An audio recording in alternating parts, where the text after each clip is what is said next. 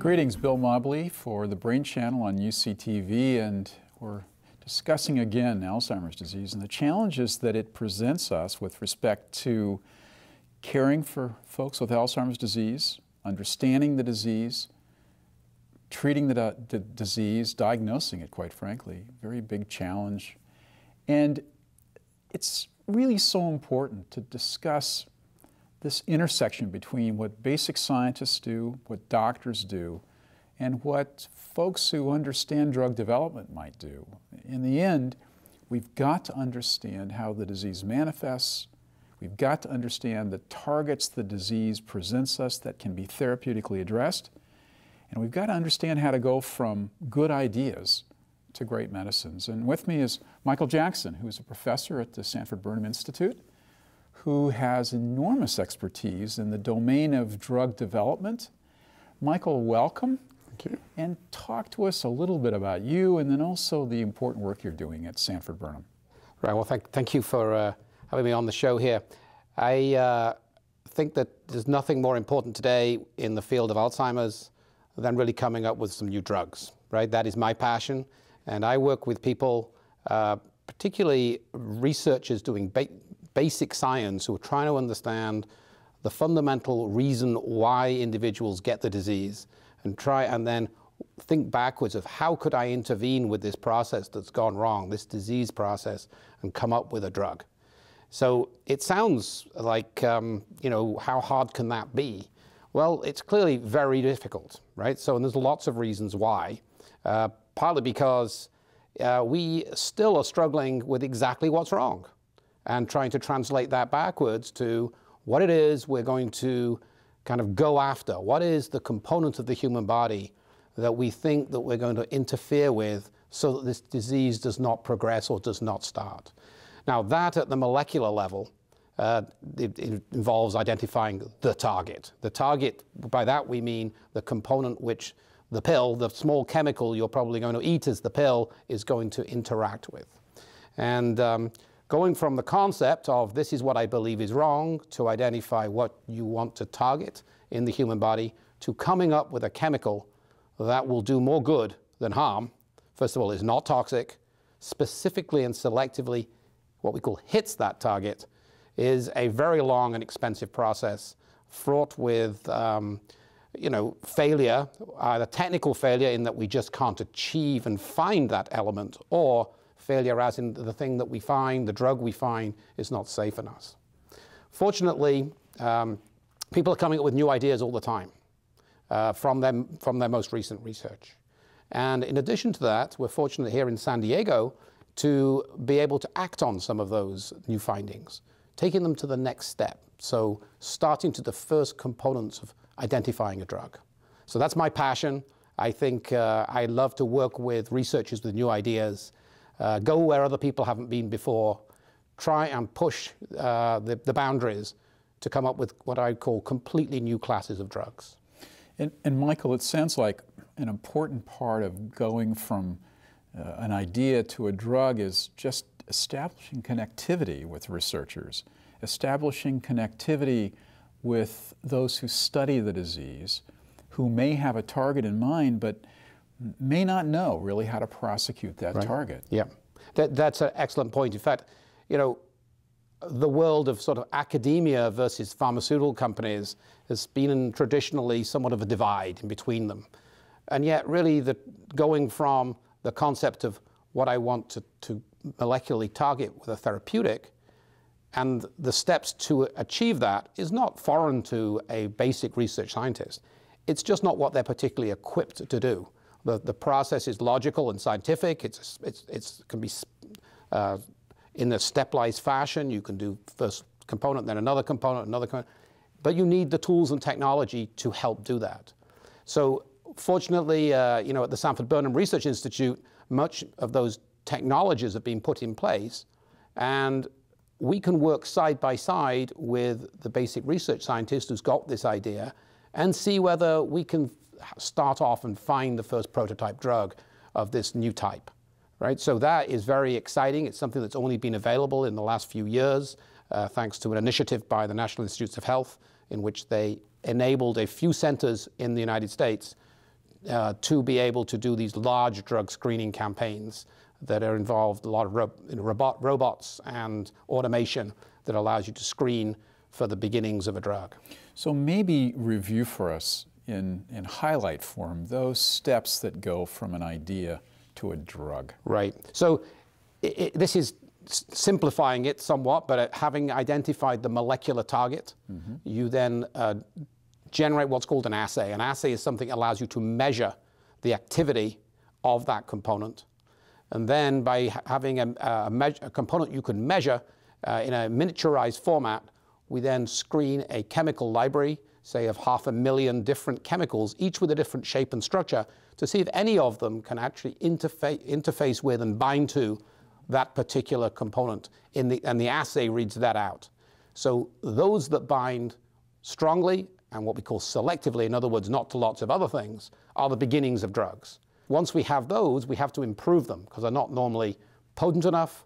The dose would be too high in a human. They're not drug-like enough, which means that if you were to ingest them, they wouldn't go in your bloodstream or into your brain, particularly important for Alzheimer's disease. Yeah. And obviously that they're not toxic, very important too. These steps sound simple, but in fact take many years and many iterative steps of trying to improve those prototype drugs we found to give you just the right level of potency, selectivity, and lack of toxicity to be a drug, to be a sort of once-a-day pill in a bottle.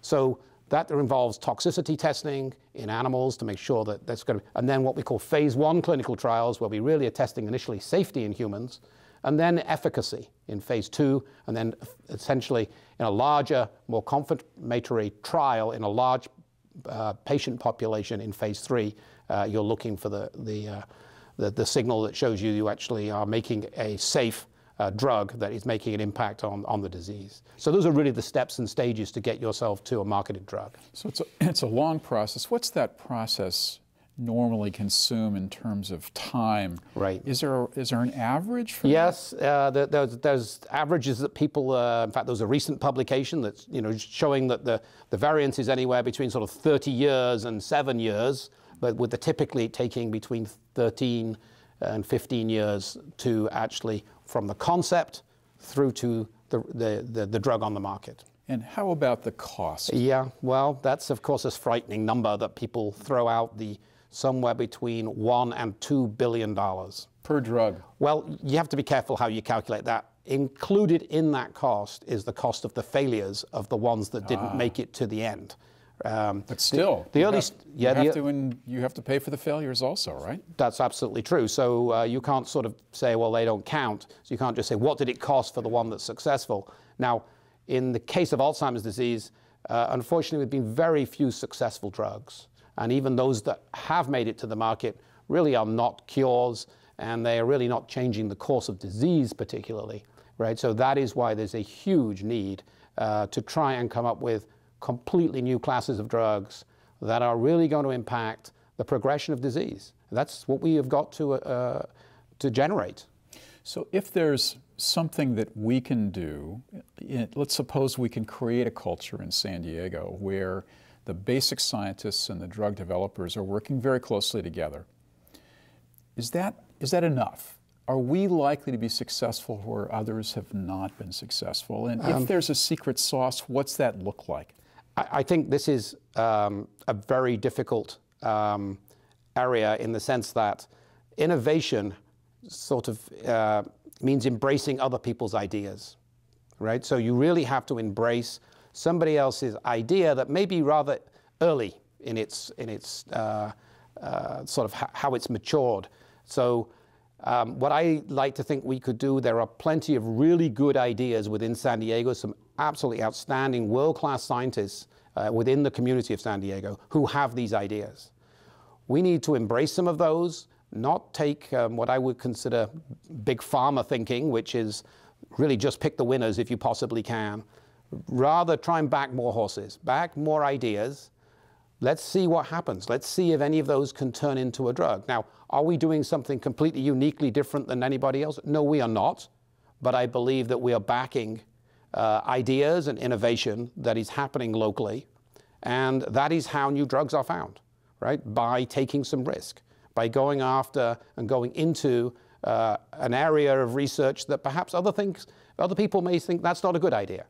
We have enough of a challenge without having everybody only trying to pick the winner. We have to back a few more ideas at the beginning, embrace innovation and new ideas, because frankly, the last 15 years have not been very successful by trying to all rush after the same thing, right? There's been way too much failure in pharmaceutical companies, not because they don't know what they're doing. Of course they know what they're doing, right? But they've tried to pick the winners, all right, as best they can, as you would do if you were a shareholder, or expectation of a shareholder to really go after the very best thing. We have to embrace more ideas, more early ideas, and then see if one of those may be the route to success. I think nobody knows how right now. I don't think anyone is claiming they know how to successfully treat Alzheimer's disease. People have ideas. Some are more advanced than others.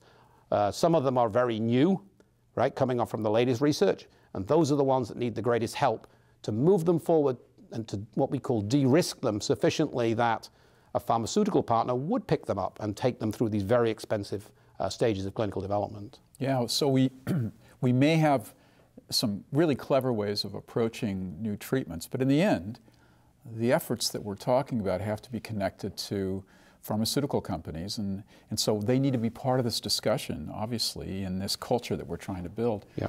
We've talked about the county effort in Alzheimer's disease, and you're part of that. What do you see the county's efforts being able to do? What can the county do to advance this process, accelerate progress? Right. I think one place that we really could try and make a difference is at the earliest stages. Not because the later stages, but earlier stages of finding a new drug. To really go after the research that has just been done, where the findings are made, where the research professor is really, I don't really know how to come up with a drug, but I certainly found something very interesting here. Could we build a consortium in San Diego that could take those findings and take them the next step along the drug discovery route? Not really more research, but really along the route of coming up with a new therapeutic. We, as I say, we're fortunate to also have a drug screening capability that can actually do that. So we can do that within the sphere of non-for-profits. And if we can find the glimmer of hope, in other words, the beginning prototype drug that perhaps will show activity in an animal model of the disease, that is when a pharmaceutical company would say, oh, all that controversy, I forgive it all, right? Now I see that, yeah, you were right all along. So I'd love to work with you. Let's try this and try and get it into the clinic, right? That is what I think, embracing innovation and trying to come up with new ideas that are de-risked sufficiently that a pharmaceutical company or a biotechnology company or even a startup company could attract the dollars to do the next step. That, I think, is catalytic in what it could do. Well, I'm hoping that the project that the supervisors have underway and more generally the work in San Diego is catalytic. The word that comes to mind is hope.